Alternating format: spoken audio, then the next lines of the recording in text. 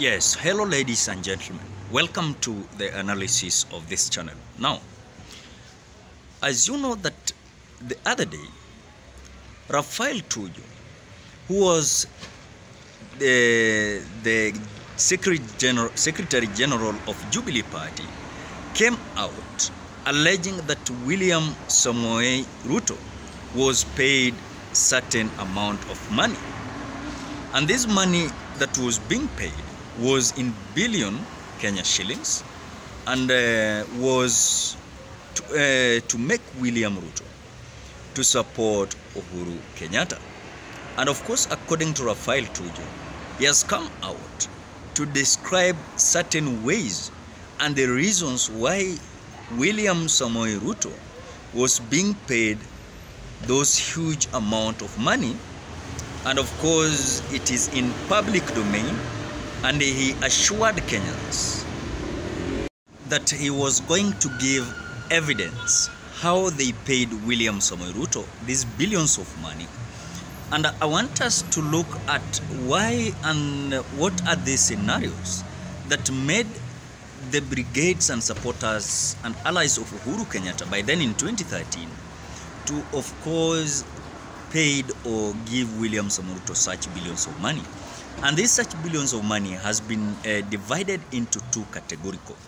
And Rafael Tuju has come out and said that the first bunch was paid in cash, maybe through bank accounts or maybe on any voucher or any kind of those things. But another payment was through the William Ruto was being awarded either cabinet secretary or PS or any other leadership in parastatal or government of parastatals. And of course, I want us to look these two scenarios. Then we see the scenario how William Samoei Ruto was paid. So number one, William Samoei Ruto was paid billions of money in cash, or maybe Rafael Tuju was saying that he was paid in bank accounts or all those kind of things. But what was the purpose of these billions of money being given to William Samoei Ruto?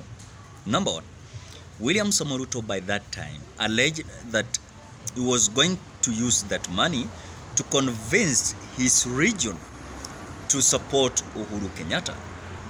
That by that time, it was not easy to connect his constituents to support Uhuru Kenyatta.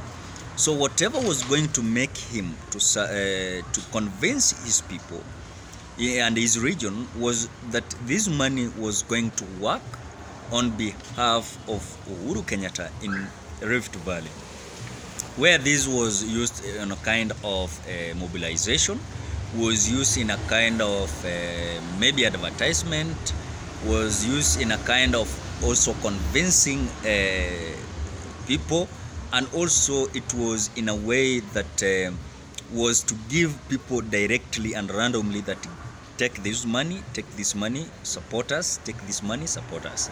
And that is the first bunch and the reason how he was using that billions of money. Then the second one is that the one that is having now weight, and this where William Samoei Ruto was paid in a way that he was given certain ministries. And of course, it has been alleged that he was given the Ministry of Agriculture, Ministry of Treasury, Ministry, and certain other ministries. But the truth that was coming out, and allegiance that was coming out, was that Rafael Tuju said that these ministries that William Samoei Ruto was awarded, he mismanaged them in a way that those who were given those mandate to lead in certain ministry that he was given, he manipulated them. He caused, at times he caused havoc to them, and also he told them to give him money. And that is the way William Samoei Ruto was doing according to Rafael Tuju.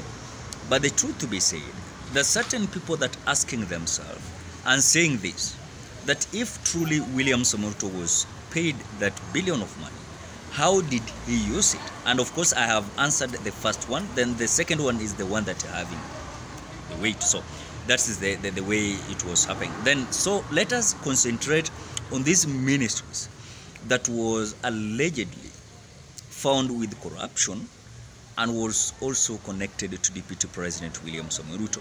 So number one is the Ministry of Treasury. Ministry of Treasury was given to Deputy President William Samoei Ruto. And I think this was Rotich. And so far as you know that Rotich is still accused afresh in court because of mismanagement of the office and also the corruption that was in that Ministry of Finance. And it has been said that according to what was seen in that ministry was that William Samoei Ruto manipulated and also used Rotich to have and squander certain billions of money in the Ministry of Treasury. And that is why by then Uhuru, when he realized that this was not in accordance to what they agreed on, Uhuru Kenyatta came out to intervene, and Rotich was accused, and of course Rotich stepped down and was someone else was elected in that ministry. And that is how William Samoei Ruto paid himself, according to Raphael Tuju. And the corruption that was found in in Treasury. Then number two, the Treasury of Agriculture. It has been believed that there are certain tenders that was being linked to Deputy President. When it comes to the Ministry of Agriculture, there were certain tenders that when was to be given to some people, then William Samoei Ruto was to secure those tenders, and these tenders was deposited with billions of money. And of course, and again, when he was to take those tenders, it has been believed that these tenders was not, or if it is about supplying certain goods, William Samoei Ruto and their brigades did not supply, but yet the money was paid. And that is how William Samoei Ruto squandered those kind of money. Then in the Ministry of Energy, money was lost there, and there was certain allegation and certain issues that was arising when it comes to the corruption and billions of money that got lost in the Ministry of Energy. And that is how William Samoei Ruto. So according to Raphael Tuju, it's coming that the payment that he was paid in two scenarios. One, through cash, or maybe through bank. Then number two was he was given a half of the government of Jubilee Party, where he controls the ministries in the government of Jubilee. So ladies and gentlemen, what are your thoughts? Drop your opinion at the comment section below. Is it true that William Samoei Ruto, from billions to blackmail, is it that now the truth is coming out? Is it that the truth is coming out? Yes, and of course some people are not still accepting that William Samoei Ruto was paid. Yes, maybe he might not be paid through cash, according to Raphael Tuju, not according to me. So that is how things went on.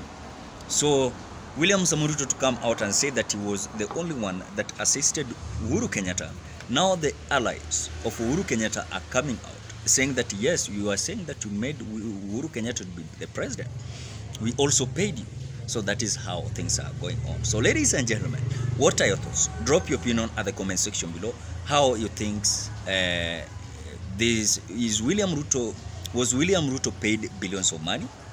Ama ni uongo? Drop your opinion at the comment section below. Otherwise, I appreciate so much because of the great support towards the analysis of this channel. If you're a visitor, please do me a favor, subscribe to this channel. Bye bye till we meet on another video.